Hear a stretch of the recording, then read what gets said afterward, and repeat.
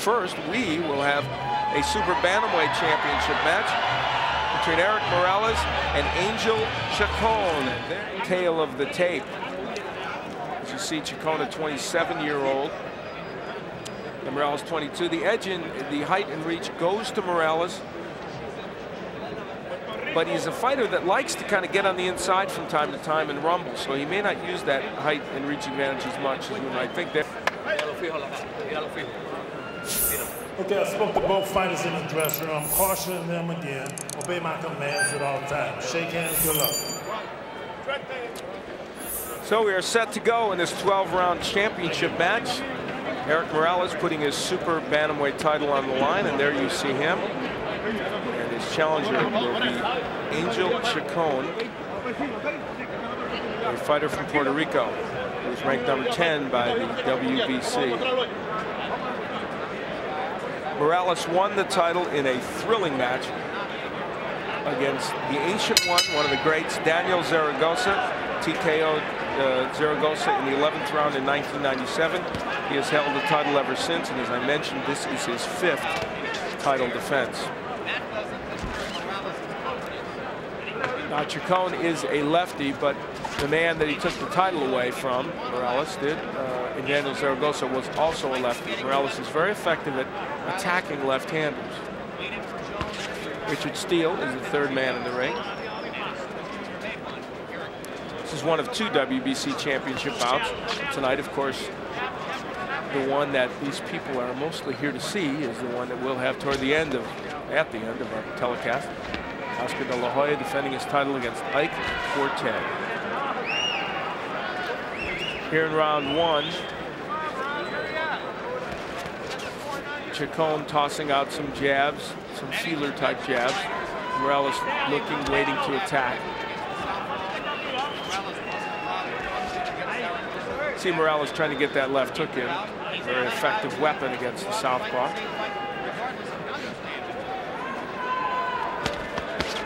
Good right hand by Chacon.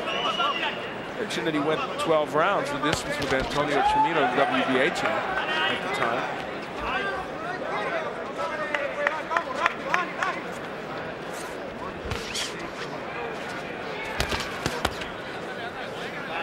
Break.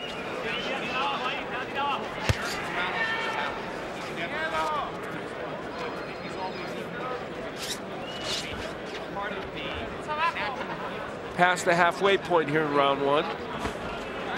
Morales going downstairs to the body.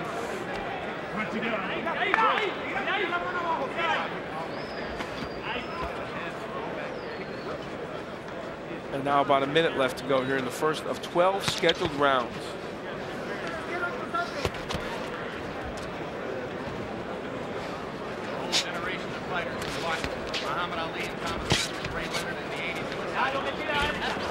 Morales using his jab a little bit. Now trying to stalk Chacon a little bit more, putting a little more pressure on him. Morales has, there's the straight right hand that he used so effectively against Junior Jones. You can feel Morales picking up the beat here and getting his distance, his punching distance a little bit better. And he is a good puncher, make no mistake about that. He can get you out of there. Most people believe Morales is getting better and better and that we haven't quite seen the best of him yet. And he ends round 1 attacking Angel Chacon, so round 1 is in the books. Okay, and we take a look back at the first round. Morales on the attack, landing the straight right hand against the southpaw, and then continuing to punch. That's one of the hallmarks of Morales. He didn't stop punching, even though he didn't miss those. He was attempting to get those punches in, and he's not one of the guys that will punch and wait for a receipt, as my good friend Gil Clancy likes to say. It's his favorite phrase about fighters that don't throw combinations. Gil Clancy, by the way, will be working in the corner of Oscar De La Hoya later on this evening.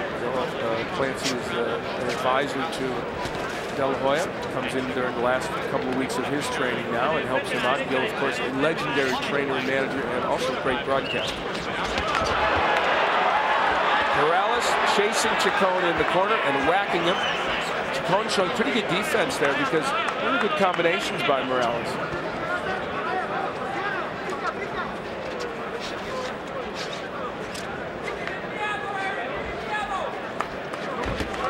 Big uppercut by Morales. Boy, he can work on the inside. He is a big puncher and whacks an uppercut to the head of Chacon. He has already got Chacon thinking about that power, and I mean big time. Got him pinned against those ropes, not where Chacon wants to be. Look at how efficiently and carefully Morales works to try and get these punches in. A lot of holding by Chacon. And Chacon languishes on those ropes. A bad place for him to be in. An even worse place now is the corner, which is where he is. No holding. Morales won't let him out of that corner, and he is making him pay for being in there.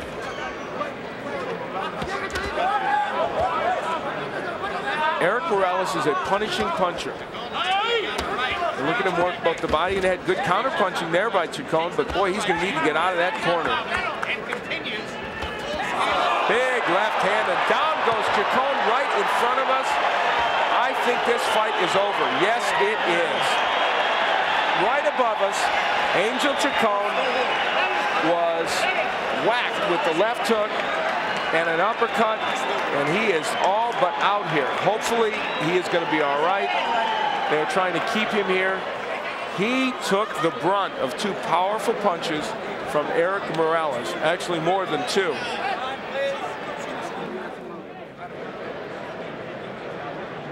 Morales getting Chacon pinned in the corner. The right hand is what did it, the left hook, and now a left as he was going down. And that was the punch that really, I think, did additional damage to Angel Chacon. He wasn't down yet, so it wasn't an illegal punch by Morales. He might have held up with that one, but as you're punching, it's very hard to do that.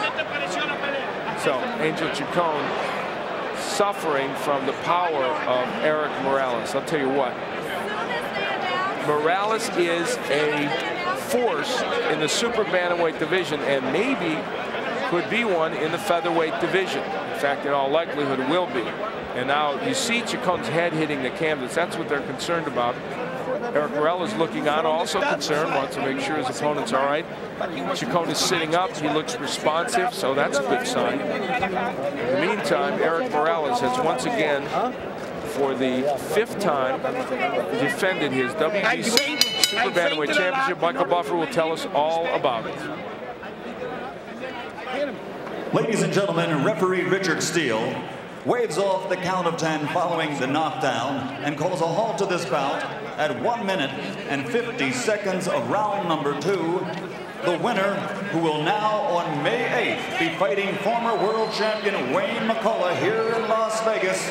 He is still the undefeated WBC Super Bantamweight Champion of the world, de Tijuana, Mexico, el Tirable Erik Morales. So, Erik Morales gets the job done. This 22-year-old from Tijuana, Mexico, is now 32-0. He has defended his WBC Super Bantamweight title and notched his 26th KO. As Michael Buffer said, apparently it is now official, he will be facing Wayne McCullough, the Pocket Rocket, who is a former Super Bantamweight champion, in September here in Las Vegas. And that should be an exciting matchup as well. But for Erik Morales, a very, very big win in this sense. He faced a man that had gone 12 rounds with Antonio Chimino, the WBA champ, and he dispatched him much quicker. Erik Morales is in the ring, and he will be interviewed by Larry Merchant. And we're going to have that in just a moment. Let's go up to Larry and Erik Morales. I thought of you mostly as a boxer puncher before, but it seemed you came out here tonight determined to score a quick knockout. Is that true? Siempre te hemos considerado como un boxeador, y esta noche viniste como un noqueador. Bueno, sabíamos que estábamos presentes en una función grande donde el público te ve en forma diferente a lo que he estado proyectándome en Tijuana, en plazas locales. Creo que pues traté de dar una demostración o mostrarme, Luis. I've been exhibiting myself all over the place, but this is really a big event, and I wanted to make sure that I made a statement, and I wanted to go for the knockout. What is the statement you want to make in boxing?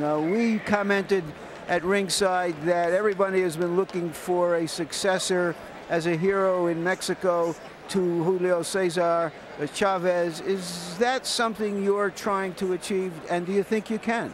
¿Cuál es lo que tú quieres hacer en el boxeo? Porque estamos diciendo que hoy en día hace falta un sucesor a Julio César Chávez de México. ¿Eso es lo que tú quisieras hacer hoy en día?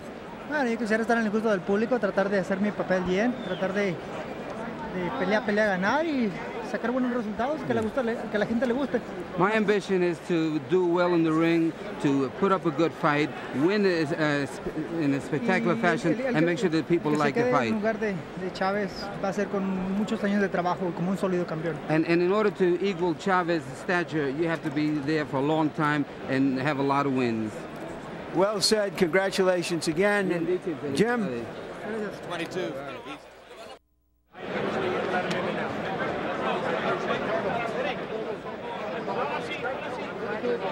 Erik, Miguel, over here.